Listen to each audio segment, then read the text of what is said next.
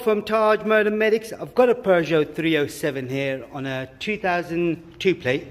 Just did a diagnostic on this, but I just thought I might as well share the location with you for the diagnostic. Usually on some of the Peugeots, it'll be...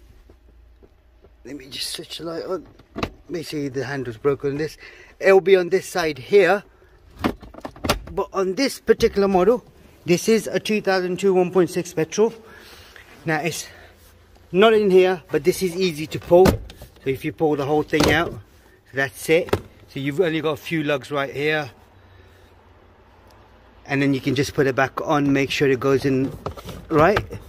But what I'm going to do, I'm going to leave this off for a minute. And then the second one is this bit here, this little screw here. What you need is a flat screwdriver, but you can use a screw, you can use your keys. Well, just have it into a straight position. Once that's done, you then pull the whole thing out. There's nothing, no wires or anything holding this.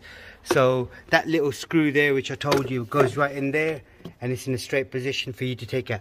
Now this is the OBD location right here. That's where you plug it in. That's all it is on this Peugeot 307.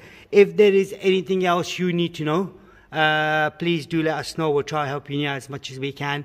And don't forget to subscribe to our YouTube channel, like the video. Thank you and goodbye.